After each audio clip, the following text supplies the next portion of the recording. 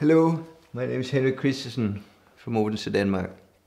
It's very important to know if you have a patient with ketotic hypoglycemia, whether the patient has a syndrome or not. It's also very important to diagnose ketotic hypoglycemia in patients with syndromes where there are symptoms compatible with ketosis and or hypoglycemia. Hello, my name is Austin Carrig. I am from the United States, and I am the mom of a beautiful 8-year-old little girl named Melanie. Melanie was born with a number of medical conditions, one of which is Down syndrome.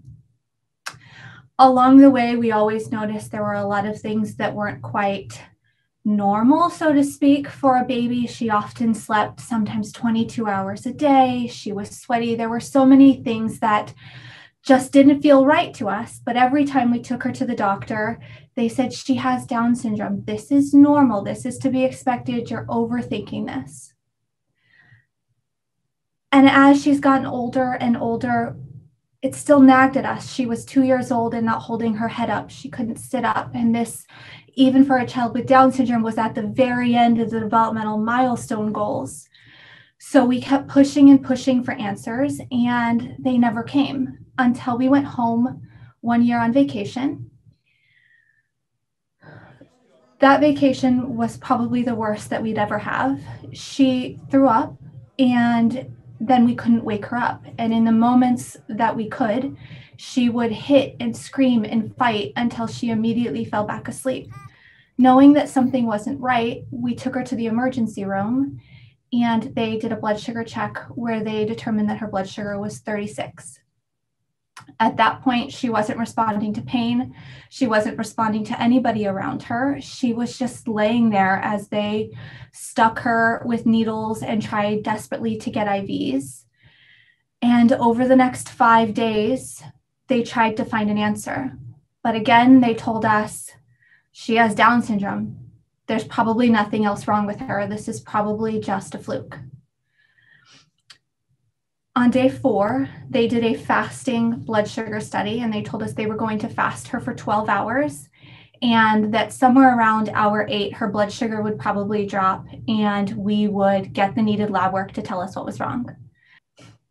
At the point in time that they started the fast, they didn't have an IV in place because she was such a difficult stick. So they decided that at some point in the next few hours, they would try to get it. 3 hours later, her blood sugar was 46 and we had no IV access. So Melanie had an IV placed in her jugular while she was awake because she was crashing and nobody knew how to save her. The doctors that day told us again, we don't know what's wrong with her. It's probably just Down syndrome. You need to get on a plane and go home. And we went home and we begged our doctors to let us see a geneticist who specializes in metabolic conditions. And we were denied, because there could not possibly be anything wrong with your child besides Down syndrome. Being a military family means we move a lot. And in 2 years, we were moved to another state.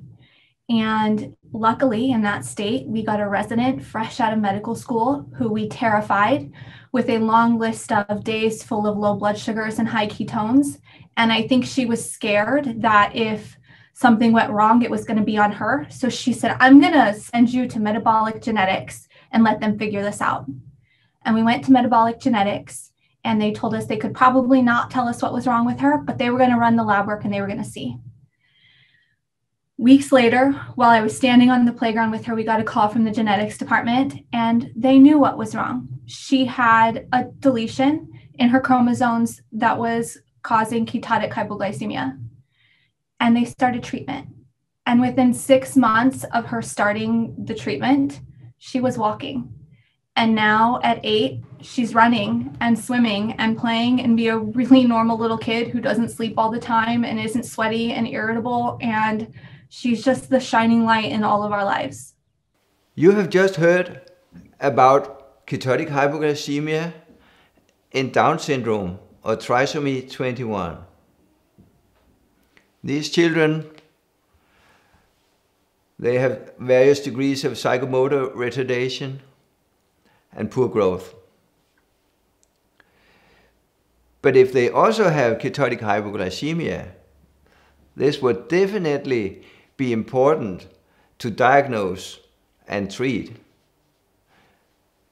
Because if that is an often occurrence, they would do better after treatment. Fast forward a few years from our little girl's diagnosis, and we were browsing Facebook, social media groups, looking for support in other families like ours. And we found a brand new patient organization, Ketotic Hypoglycemia International. And it was through that organization that I realized we weren't alone. There are a lot of other people with the diagnosis that our daughter has, and we're all looking for answers. I've been lucky that there's been an amazing team there who listens to us as parents when we speak and who find value in the things that we say and the other individuals that we come in contact with. And it was there that I said to them, look, I'm seeing a lot of other families just like mine whose children have Down syndrome and have ketotic hypoglycemia or sound like they probably do, and that they're not getting the answers from their doctors, just like we couldn't get the answers from ours. And so we reached out and we said, look, you have to have somebody who can take this seriously. Just because our children have Down syndrome doesn't mean that they can't have another medical condition. And I'm really worried that kids are sick and they don't need to be, because they just need treatment. It's really not known if there are any with Down syndrome with ketotic hypoglycemia, or how many having Down syndrome also have ketotic hypoglycemia.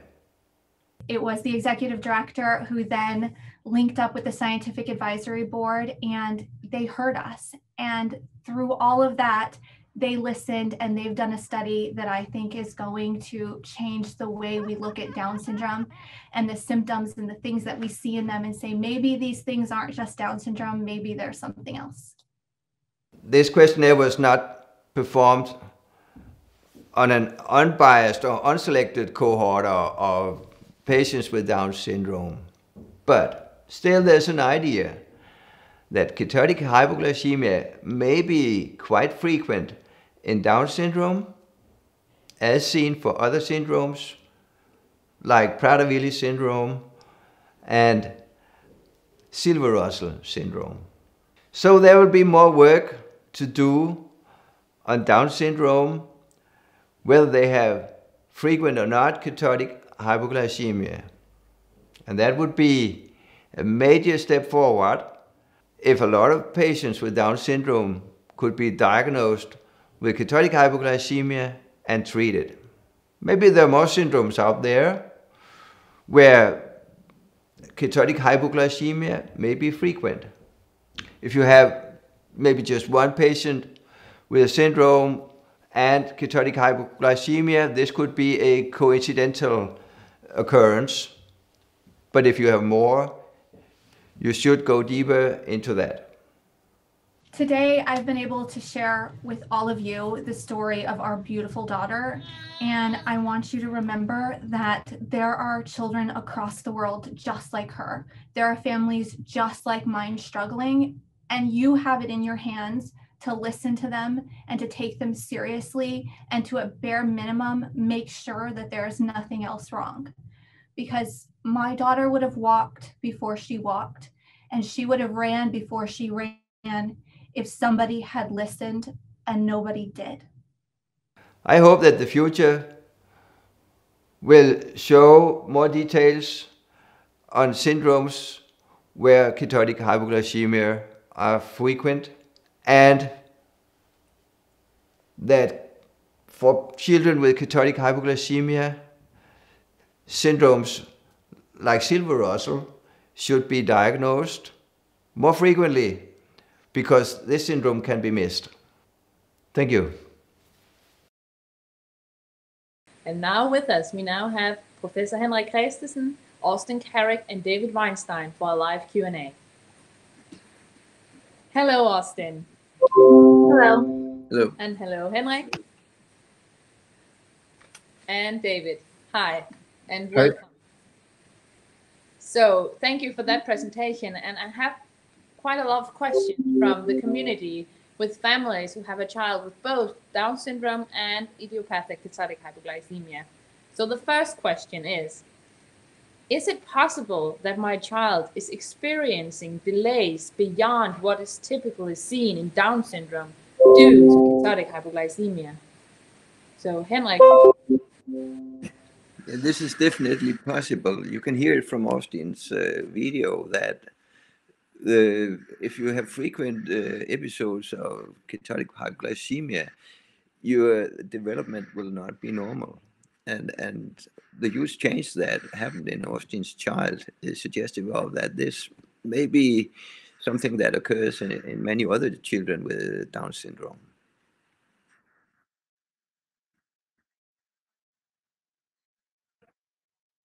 That I think I can direct to David, because I have a question from a mom asking, I am curious about the thoughts on the incident of GSD and or idiopathic ketotic hypoglycemia in children with Down syndrome, and that this possibility that it is often missed. What are we going to do about this? Well, I first of all would like to just second what Hendrik just said. I fully believe that too often we have accepted the delays in children with syndromes like Down syndrome or Prader-Willi syndrome is due to the disorder, and that the hypoglycemia may be making it worse. And we have seen in many of the children treated with syndromes improvement when we avoid hypoglycemia. So I think this is very important to discuss. I think we have seen Down syndrome with glycogen storage disease. We have seen Down syndrome with ketotic hypoglycemia. Getting the word out and the work that's being done by Ketotic Hypoglycemia International to support this project to formally study it will be critical. And I think as the word gets out, more children will get diagnosed and we can improve the course of the children. About there will be a paper published about Down syndrome and ketotic hypoglycemia, hopefully very soon, written by Austin Carrick, David Weinstein, myself, and Henrik. So follow KHI, and I promise you that we will post this all over the social media kind of channels. So I have a question now from Rosa, who has a little child called Puppy, and Puppy is admitted at the hospital right now due to infections. And Rosa asks, due to Down syndrome, our child has an impaired immune system. As a result, we have to do regular IV antibiotics, which seems to have a huge impact on the blood sugars. Is there any resource on this? We have tried a couple times of other antibiotics with similar effects. So, antibiotics and low blood sugar in Down syndrome. Yeah. Yes, I can. Henrik? Yes, I don't know about any connection to antibiotics, but I think that maybe when you give antibiotics, you forget to give glucose, or if the antibiotics is given within 1 hour or more, the patient may not get any glucose at the same time. And that is needed if she's low. Thank you so much. And I think we have some problems with your video, but we can hear you loud and clearly. So that's great. Then I have a question, again from a mom to a child with Down syndrome and IKH. How do I get a provider to take seriously my concerns about ketotic hypoglycemia diagnosis, where the symptoms are just often blamed as Down syndrome? So, Henrik. Well, I think Austin's case video was the first step, because this has inspired to a questionnaire on your web page. Yes. To try to evaluate how often is it that there's ketotic hypoglycemia and Down syndrome. And when we publish this may have a good impact on spreading the knowledge of this problem. And it's the only way we can move forward is spreading the knowledge in scientific papers and on web pages like yours. Thank you, Henrik. And now we have a question for Austin. Austin, what has been the most hard part of having a child with both Down syndrome and Ketotic hypoglycemia, and how do you manage? I would say the hardest part is getting people to listen, which I think is what the last question alluded to. We spent a lot of time collecting data, and we didn't just get to be parents. We spent a lot of time writing things down and tracking trends to prove that we weren't crazy, that we really knew something was wrong.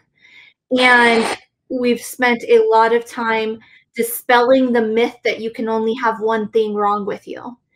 And that has probably been the hardest, because when you know your baby is in pain and you know something's wrong, all you want to do is make them better. Now I will direct the question again to you, Austin. We have a lot of families listening out there who also has a child with Down syndrome and Ketotic hypoglycemia, and some just are suspicious of Ketotic hypoglycemia. If you were to give an advice for those families, what would it be? Test all the time, trust your gut, keep track of your numbers. A lot of times, we talk about it just being food. It took a long time for somebody to take us seriously, and they only did that after we were able to provide a log that showed, she wakes up and she's low and her ketones are high. This can't be normal. This shouldn't happen every single day, even when we know she's not sick. Thank you so much, Austin. And now I want to thank you all for being a part of this Q&A and for being a part of this paper that we are writing and publishing soon. So thank you both, and I will move forward to the next presentation.